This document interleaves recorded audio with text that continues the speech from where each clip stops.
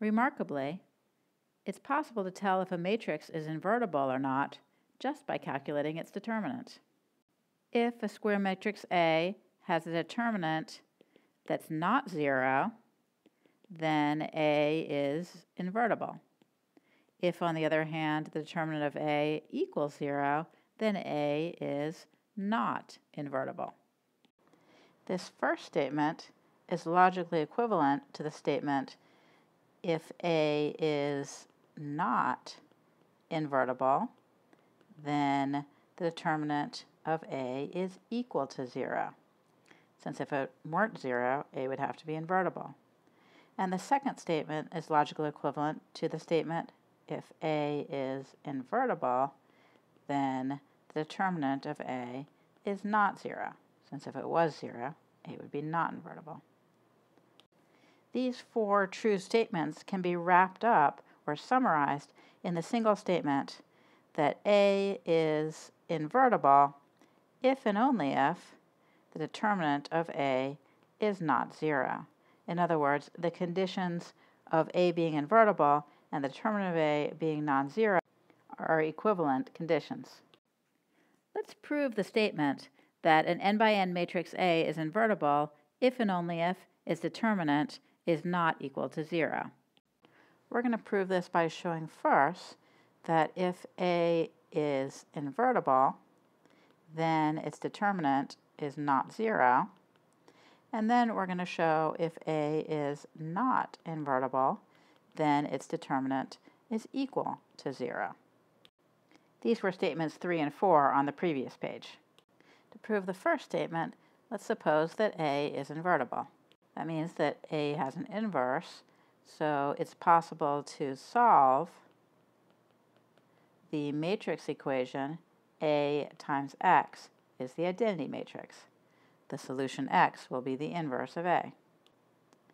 When we try to solve this matrix equation by row reducing the augmented matrix, the fact that there's a solution means that A converted to reduced row echelon form is going to be the identity matrix. Now let's look at what happens to the determinant of A as we use these elementary row operations to convert it to its reduced row echelon form version. The row operations we use are things like switching two rows, multiplying a row by a non-zero scalar, or adding a multiple of a row to another row. These elementary row operations have a precise effect on the determinant of the matrix. Switching two rows multiplies determinant by -1. Multiplying a row by a scalar multiplies the determinant by that scalar. Adding a multiple of a row to another row leaves the determinant unchanged. Therefore, when we row reduce A to A tilde using a sequence of these elementary row operations, the determinant of A gets multiplied by a bunch of factors, including factors of -1 and scalar factors. But all of these factors are non-zero. So the determinant of A tilde, the reduced row echelon form, is going to be some non-zero number times the original determinant of A. Well, since A was invertible and its reduced row echelon form was the identity, we have that 1 is a non-zero number times the determinant of A, which means the determinant of A is not 0. That proves this first statement. The proof of the second statement is similar. Suppose A is not invertible. Then, when we try to solve the matrix equation AX equals I by row reducing the augmented matrix AI, we end up getting A converted to its reduced row echelon form, which is not the identity matrix.